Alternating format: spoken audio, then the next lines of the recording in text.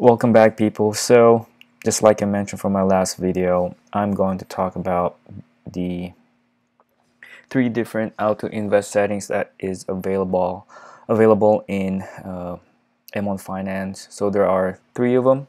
The first one is the auto invest feature. If you turn this on, what's gonna happen is that usually when you sign up, normally this is the default option.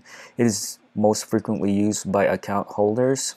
So for example, we have 5 stocks that we want to buy from M1 Finance, and if we have $100 that we earned hard-earned cash from our work, from our passive income, from selling stuff from eBay or selling stuff online. So we accumulated a passive income of a whopping $100. So you decided that you want to invest and grow that money and invest that into M1 Finance.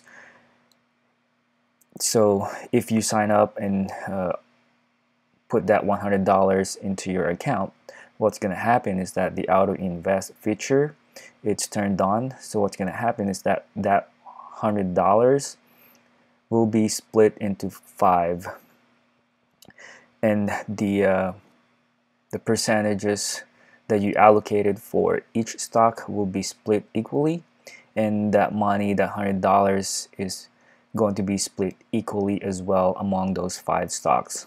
So in this video, I'm showing, say, just like I mentioned, you earned $100 from your hard-earned cash, and you want to invest that, and you have the auto invest turned on. What's going to happen is that our M1 Finance algorithm is that it's going to split that $100 that you invested into $20, 5 into 5 equal pieces or percentages. So that means the $100 you'll go, the $20 will go to stock A, the other $20 will go to stock B, and so on and so forth.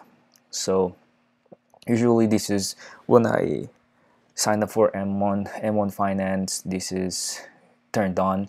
So I had initially, like from my previous videos, I showed you guys I had 1,500 invested, and I already had my stocks lined up. I had my portfolio pies lined up, and that 1,500 was divvied up into the percentages that I set into M1 Finance when I initially signed up and invested. So that was easy.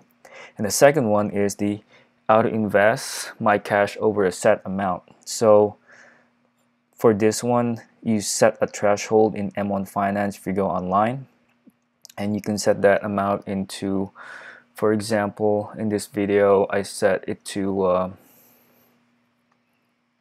$100.